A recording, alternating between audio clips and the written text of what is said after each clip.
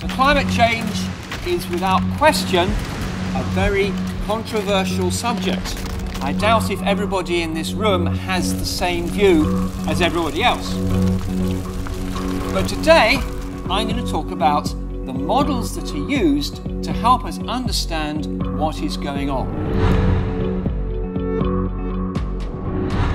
But climate modelling is really hard, it's really uncertain, and we lack much of the data that we need.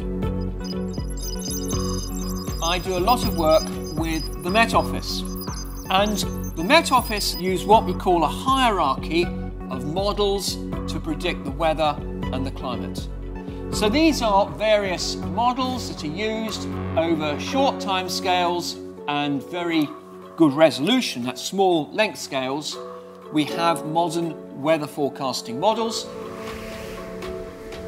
If we go to much longer time scales, like 100 years or more, which is what we need to be able to forecast the climate in such a way that policymakers can take action, and where we're trying to look at whole Earth systems and coupled models, we get these things here, like HAD-GEM-3, and that will work over 100 years and over length scales of about 100 kilometers.